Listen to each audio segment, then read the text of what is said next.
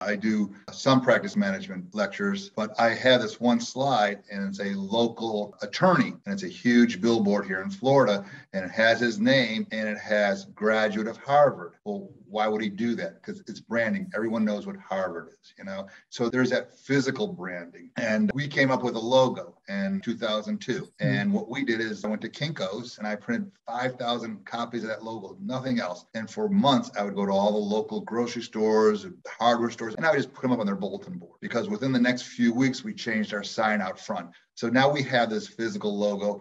When people see it, they recognize it. They may not know what it is, but sometimes they'll go by our office with our new electronic sign that we've had for the last 10 years, and they see the logo and say, oh, I've seen that before. I've seen that. So brand is something that people recognize. People understand, they recognize. They may not know exactly what it is. That being said, besides having a physical brand, your culture is also your brand too.